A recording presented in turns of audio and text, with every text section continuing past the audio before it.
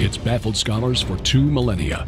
It is a puzzle made of multi-dimensional elements, an enigma with roots that reach back to the dawning of time, perhaps before. Daniel explained part of it. Ezekiel and Isaiah had glimpses into it. John saw it all for the time of the end. That time is now. Join Derek and Sharon Gilbert on a journey that spans the course of history, from Eden to Mount Hermon, from Hermon to Babel, from Babel to Rome, from Rome to the cross, and from there to us. Biblical prophecy is coming true before your eyes, and to understand it, you must discern the times both then and now. It's time to unravel the threads of this all-encompassing prophetic paradox. It's time to unravel Revelation. Welcome to Unraveling Revelation. I'm Derek Gilbert. I am Sharon Gilbert, and we're delighted that you have chosen to join us. This, of course, is our family room if you've just now started watching. And yes, it's full of plaid. I'm Scots-Irish.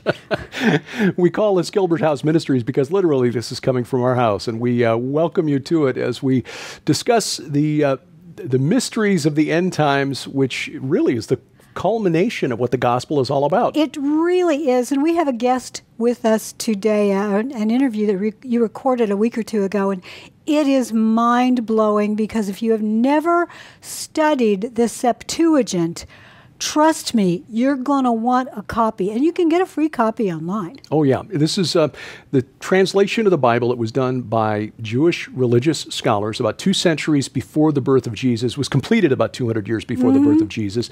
This was done at the command of the Greek king of Egypt, one of the generals of Alexander, who divided up Alexander the Great's kingdom after his death in Babylon around, what was it, 332 BC, somewhere around there? Somewhere in there. It's one of the Ptolemies, I think. Yes. So one of the Ptolemies, wanting to understand better the religion of the subject peoples, because he was in control of Palestine at the time, which had a high percentage of Jews. And of course, Alexandria was also a hub of Jewish religious scholarship. So he tasked them with translating the Hebrew scriptures, what we Christians would call the Old Testament, into Greek.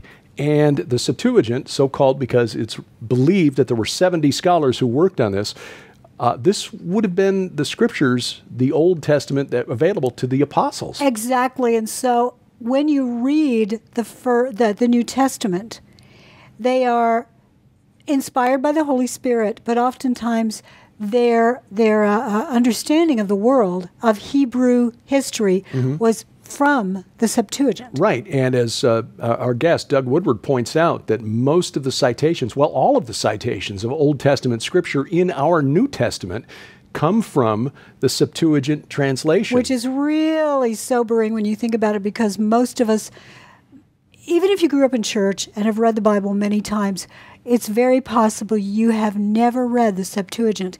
And you may have even heard the term and thought, don't really know what that is. But the fact is, it was based on a manuscript we no longer have. Right. And after that, the manuscript that we know and all our translations are from, it was changed. It was changed in a number of ways. Now, it doesn't affect our theology as Christians, because the doctrine of salvation that we know was preserved. Was preserved, but it's, of course, the New Testament was not touched because the Masoretic text only dealt with the Hebrew scriptures. But it's in the Old Testament. Correct. The idea of salvation. It's over and over and over again. Right. And so this has some interesting implications for our understanding of end times prophecy, because the prophecies of the Old Testament, cited by John the Revelator, come from the books of Daniel and Isaiah and Zechariah, and he would have had access to those, if not the older Hebrew texts, then the Greek Septuagint translation. Now, the changes are subtle, but very important, and Doug will talk about that after the break as we get into the first part of the interview with Doug. But again, I think the one thing that we need to stress up front is that this does not mean that we cannot trust our Bibles. The fact that our Old Testament comes from the Masoretic text, and this Masoretic text was completed about the year 1000 AD, so about 1,200 years later than the Septuagint translation. But again, Christian doctrine, as described, as laid out in the New Testament, not affected by the Masoretics or the Masoretes at all. Right.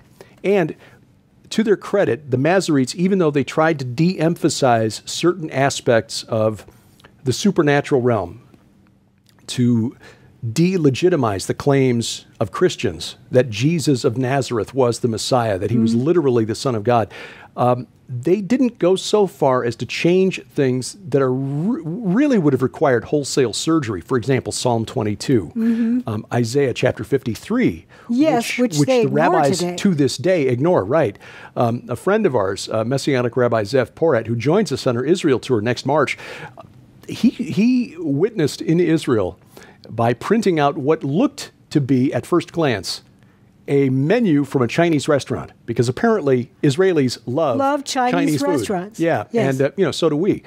But it was actually the text of Isaiah chapter 53. So they were going around handing this out. Hey, brand new Chinese restaurant in town, you need to go. And so people were taking it and they were reading it and realizing, wait a minute. Yes, yes.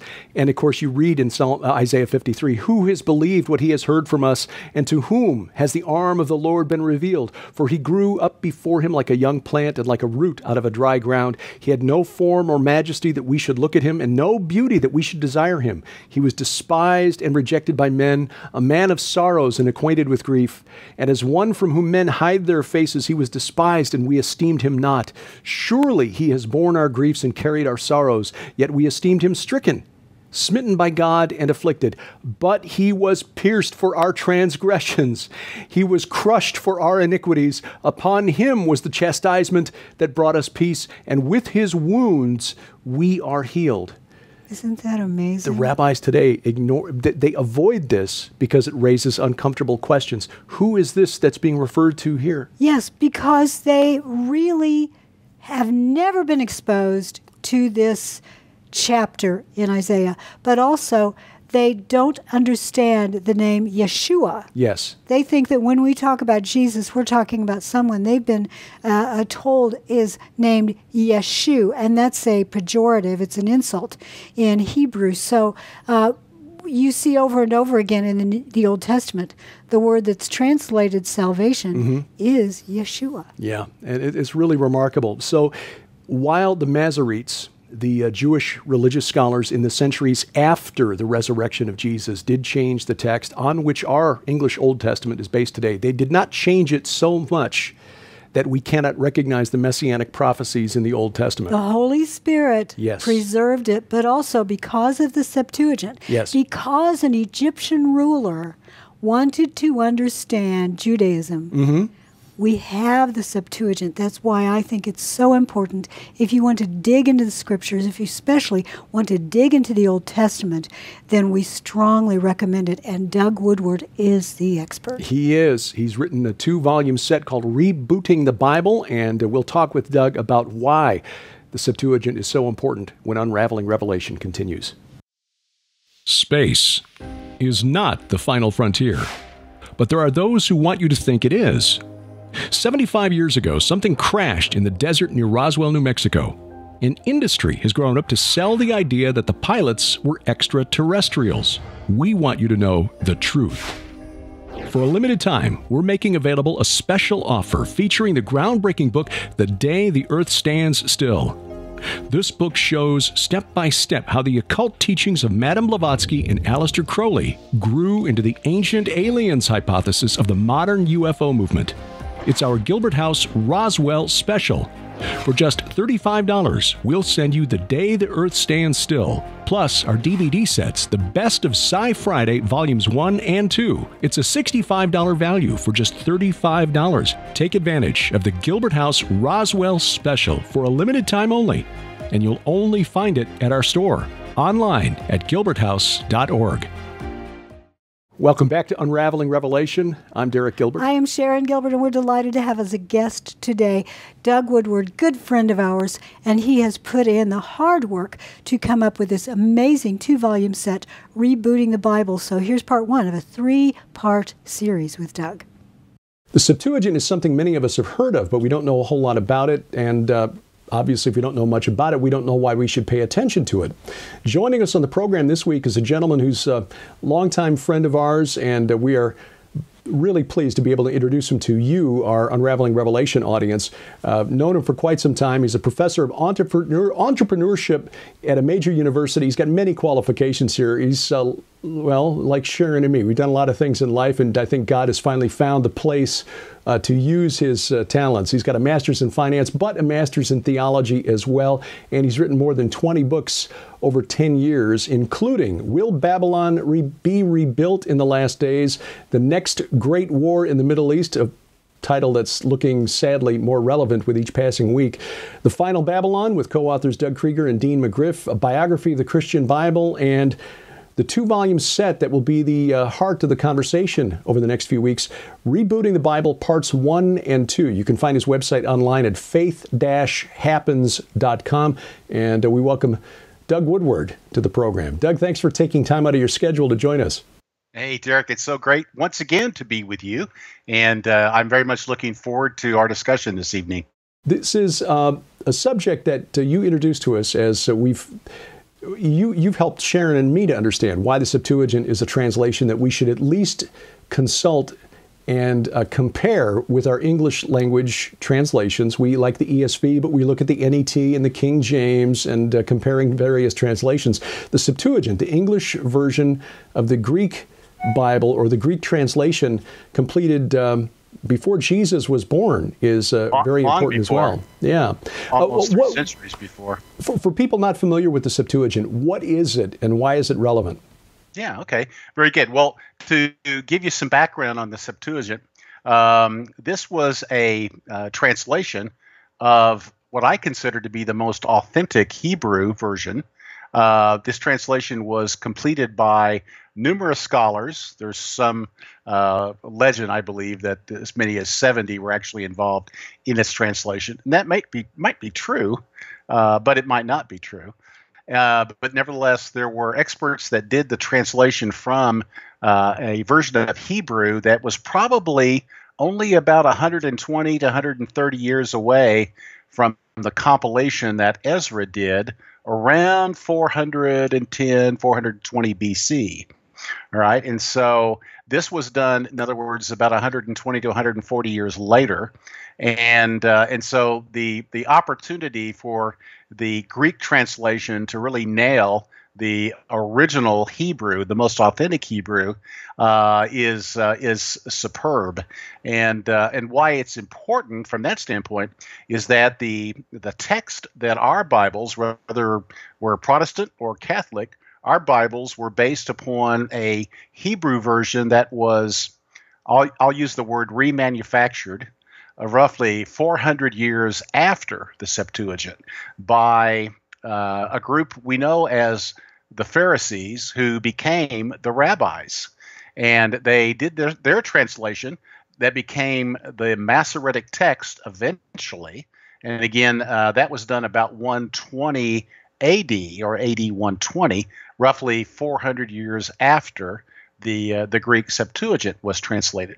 And what's important is that, as my research and research from a number of others has shown, is that the Pharisees that became rabbis and did this translation, they changed a lot of verses in what was the Hebrew that they used, and that has been passed down to us. And so they changed passages primarily related to the first coming of the Messiah, and they did their best to obfuscate the fact that Jesus of Nazareth was a perfect candidate to be the Messiah.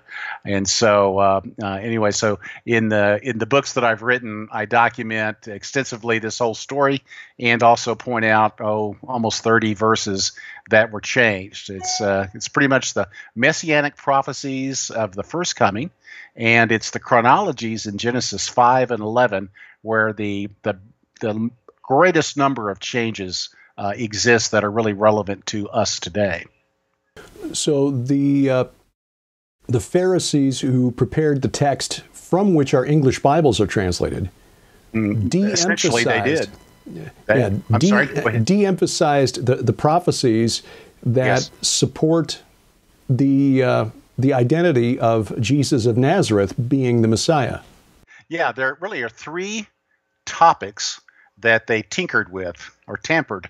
One is the nature of the Messiah, the being of the Messiah, essentially refuting anything in the ancient scriptures that suggested that the Messiah would be divine and that he would be the Son of God.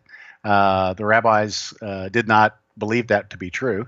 They also changed the mission of the Messiah. The mission that is in the Septuagint for Jesus is that he came to bring the Gentiles into the family of God. And the rabbis did not want that to be really pushed forward in their Bible. And so that was the second major issue that they changed. Let's see. The third issue, they changed the method for salvation. The third issue was, how are we saved? And there were a number of verses that, of course, the New Testament quotes the Septuagint, and that may be a surprise to most people, that 80 to 90% of the verses in the New Testament that are quoting the Old Testament are not quoting the Masoretic text, they're quoting the Septuagint. And so in that, we learn that the nature of the salvation that Messiah would bring was the power of his name. And you see in the changes that the rabbis changed, what the verses that they altered, their emphasis was continuing to be the law.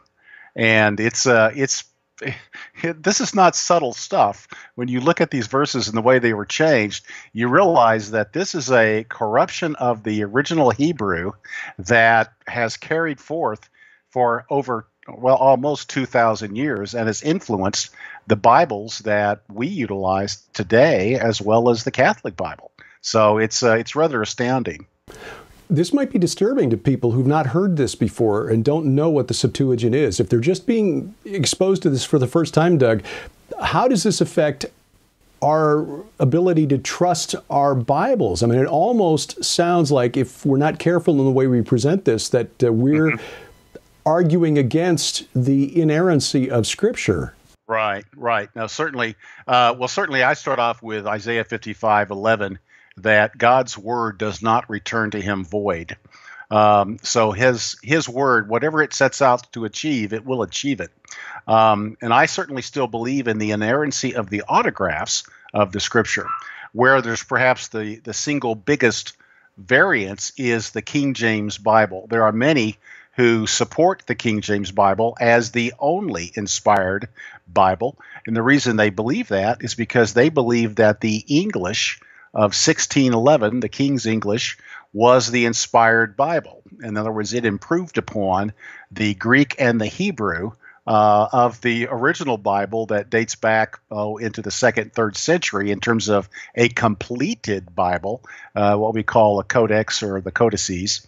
And so that's it's a factor. Now, I believe that the Septuagint, if you read it side by side, and I know, Derek, that you and Sharon have done this, if you read it side by side, you discover a number of things that were perhaps omitted in the Masoretic text or changed. And so if you're seeking to know the authentic Old Testament, the Septuagint really is the key to doing that. And so I believe that although there have always been changes and editorial comments that became part of the text and so forth, and yet they do not change the message of the Bible in any way. The evangelical position, the standard one, is that the autographs are inerrant, but through the ages there have been changes that have crept into the text, and yet those changes do not invalidate the Word of God and do not compromise the Word of God. And so I still maintain that the Word of God is absolutely true, and it's pure, and it accomplishes its intentions. And the Septuagint actually helps us get closer to the original work that was done by Moses and Daniel and Ezekiel and Isaiah and all of the writers of the Old Testament. So the apostles in the first century who wrote some about the end times, Paul, Peter, John certainly contributed to our understanding of what is going to come at the end. Right. The Septuagint, the Greek language Bible that was completed a couple of centuries before the birth of Jesus, this was the text that was available to them? Yes, it was. And this is the text that they used. You know, John has I think it's over 300 quotations of the Old Testament prophets. And it was the Septuagint version that, for the most part, that the disciples, all of the disciples, utilized. Now, Paul, because he was trained, he was a scholar, and he was trained to understand the Hebrew and its derivation, its original words, and so forth. The apostles were less educated. I don't think they were uneducated, but they were less educated. And so they relied heavily on the Septuagint and the Greek, and it's that's what the early church spoke. In fact, many don't know that the Septuagint was the Bible really for the first 400 to 600 years of the church. It wasn't until almost the 6th or even 7th century before a Latin Bible, the Vulgate, written or translated by Jerome, before it really began to catch on. And the Orthodox Church, the Eastern Orthodox, Russian Orthodox, Greek Orthodox, they still use the Septuagint. They've never changed. Yes, the apostles utilize the Septuagint, and when one actually does a comparison, this is one of the things that I would encourage folks to do, is look at the New Testament. When you see it's quoting the Old Testament, look at the Old Testament in the King James, and look at the Old Testament quotation in the New Testament. Many times you're going to see that they're different, and the reason they're different is because the apostles wrote from or copied from the Septuagint. And it's very likely that Jesus knew the Septuagint backwards and forwards. Of course, he was divine, so he probably knew a lot of other things too. But it's very likely that he utilized it because it was familiar to the folks. And the Hebrew was really the language of scholars. It was probably the language of the Sadducees and the Pharisees, but it was not the language of the common person in Judea during the time of Jesus. And so, not to put too fine a point on it, but we can tell that the New Testament citations from the Old Testament are Septuagint because even though the Septuagint was translated from Hebrew into Greek into English, there are certain changes that have been made in our English Old Testament, and that's why the quotes from the Old Testament in our New Testament are a little bit different because of the changes that took place between the time of the Hebrew used for the Septuagint and the Hebrew that was completed by the Masoretes around 900 or 1000 AD. Yeah, the story of the Masoretes, of course, what they did was they took the Bible that had been developed at I'll call it the school at Jamnia or Javnier in the Hebrew language, and so they took that, and then the Masoretes about 500, roughly after the Talmud was completed, they began to meticulously copy it in such a way that nothing would be lost.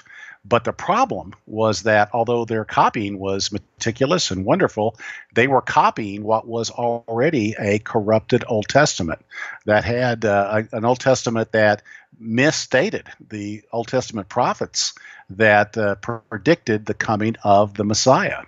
And so it's not insignificant. And to your point, it isn't until about roughly 890 AD and 1008, I believe it is, where you have codices of the Hebrew that are extant, that still exist today.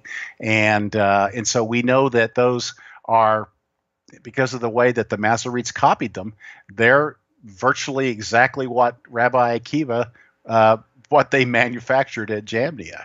All right. And so that's how we know that there's a difference. Now, the Christian Bible, using the Septuagint as well as the New Testament, we have codices that go all the way back to the 3rd century and the 4th century. And so our extant texts are almost 600 to 800 years older than the Jewish text, which basically in that case, it essentially means that they're more reliable.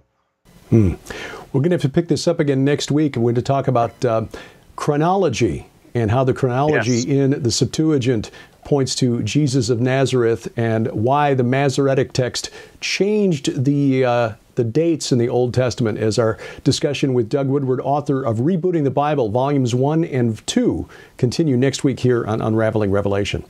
I look forward to it.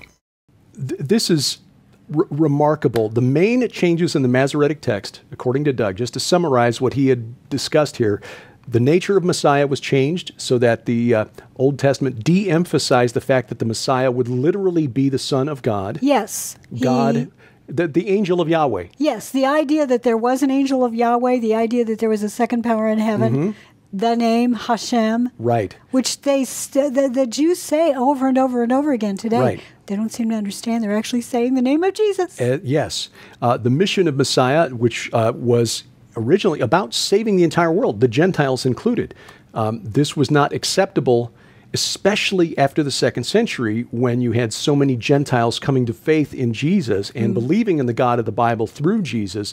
This was not acceptable to the rabbis, especially after the disastrous Bar Kokhba revolt, when the Romans crushed that rebellion and depopulated Judea.